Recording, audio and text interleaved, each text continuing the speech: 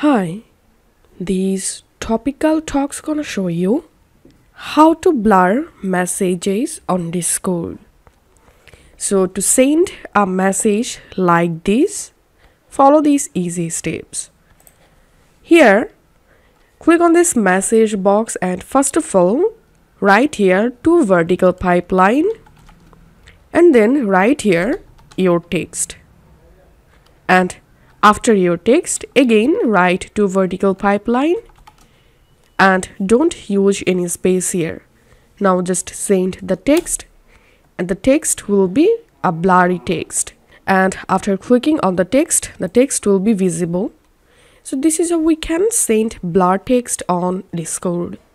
If this video helped you out, please leave a like and leave a comment down below.